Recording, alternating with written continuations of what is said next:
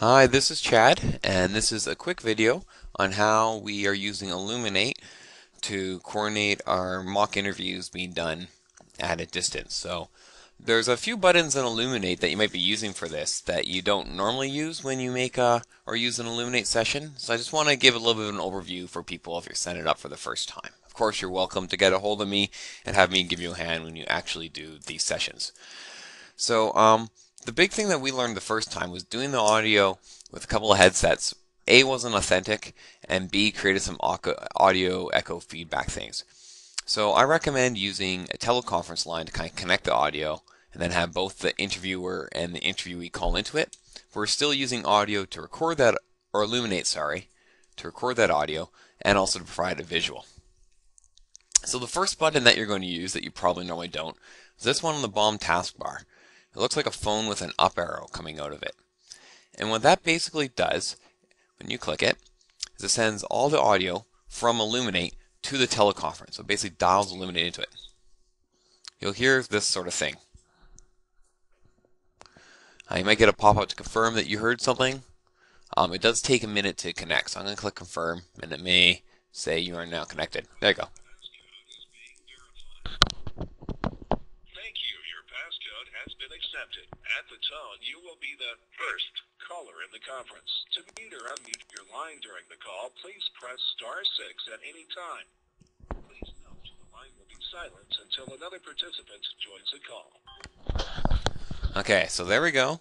That's Illuminate saying or that's the conference line actually saying you dialed in. Okay.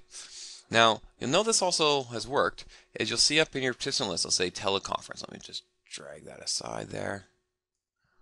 Hold on a sec. Let me do this. It says teleconference bridge. Okay, and you see it's lit up, so audio is there with the teleconference bridge. Okay. Now the second thing you're going to want to do is you can still use your headset to connect, but again, I found the audio will be better if you use your phone. So in your audio tools here in Illuminate, if you click this little phone icon, what it does is it tells Illuminate, I'm not going to use my microphone, I'm going to use my telephone. So I press that. It'll give you your dial-in information. I'm a moderator, so I see both. The numbers you use will be different. This is just for the purpose of sample. So I say OK, basically, right now I would dial in my phone, so let me do that.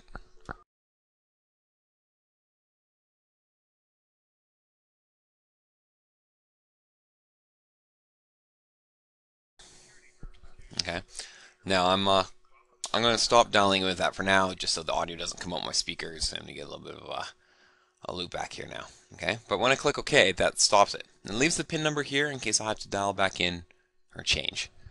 Okay. So both the interviewer will call that number as will the interviewee, and you'll be live there in the teleconference. So you can hear each other, talk with each other. That's good.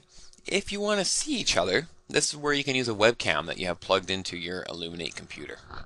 So you both might have Illuminate open in front of you, allows you to see each other as you chat. So you're going to use this icon here that has a camera with an eyeball on it. So when you click it, it loads a window. There are a couple other buttons you're going to want to click here. First, you're probably going to want to click Preview, and it'll show you what you look like to the webcam. So you can help position your camera a little bit so you come up well. Get an idea what you look like, make sure you know your hair is pretty and stuff like that. But this doesn't allow you to be seen by the other person. This is just showing you what you will look like when you're being seen by the other person. To pass your image along, you have to click the Transmit button. Okay? So now, if there's another person in this conference with me, they would see me. This window will come up. They might have an extra dialog box underneath. Mine says Find Color. Just shows how they're going to be shown here. Just move this up a little bit. So if you come across looking gray, it's probably this little dialog box here that says Coarse Gray. Okay, and if you don't see it, it says a little drop-down chevron here. It gives you these extra options, and I can choose, okay, Find Color, so that I look as best as I possibly can. Okay, now the last thing, we have our audio set up through the teleconference bridge. We've dialed in the teleconference. We have our visual so we can see each other. The final button that you're going to want to click, it's right down on that bottom toolbar again, is that big red circle. That's your record button. So that will allow you to record your session so that you can review these mock interviews at a later time through your Elluminate archive. Okay, so just really quickly to show you that again. Okay, let me disconnect these things. Okay.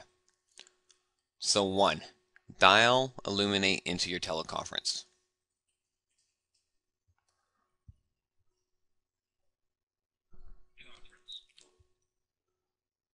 Okay.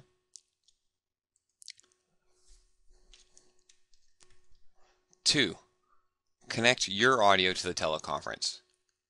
So by clicking this, you'll be given your dial-in information to call. That will provide audio. 3, turn on your camera and make sure you click,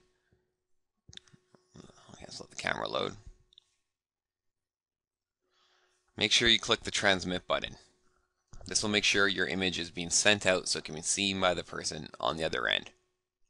You may want to change the color on how it looks. And 4, and probably most importantly, is the record button to make sure you capture your interview so you can review it at a later date. This concludes a short video on how to use Elluminate to capture and record your distance mock interviews. If you have any questions, feel free to contact Chad at the Neil Squire Society.